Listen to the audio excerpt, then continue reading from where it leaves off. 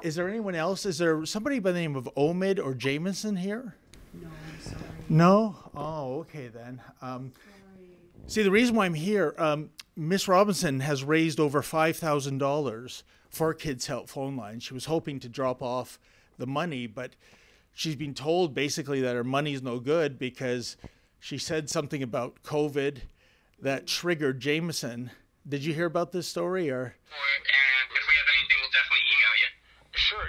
I'm just curious though. Is that anecdote indeed correct that she was trying to make? At this point, I'm not going to comment on anything without speaking to my department. I'm sorry. I just want to make sure job security here.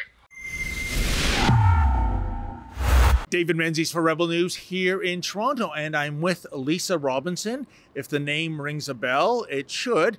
As you may recall, back in the last federal election, the Aaron O'Toole Conservatives threw Lisa Robinson under the bus. She was the Conservative candidate in Beaches, East York.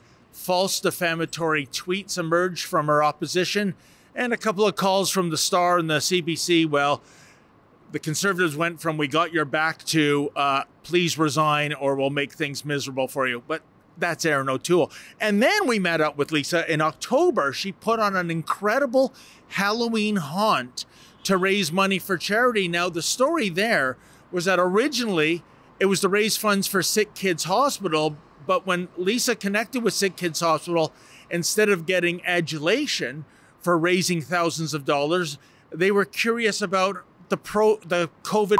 So sorry, folks. We can't continue to show you the rest of the interview on YouTube. If you can, please take the off-ramp from YouTube, go to Rumble, go to Super U, go to Odyssey, and of course, go to rebelnews.com and see the rest of the interview uncensored.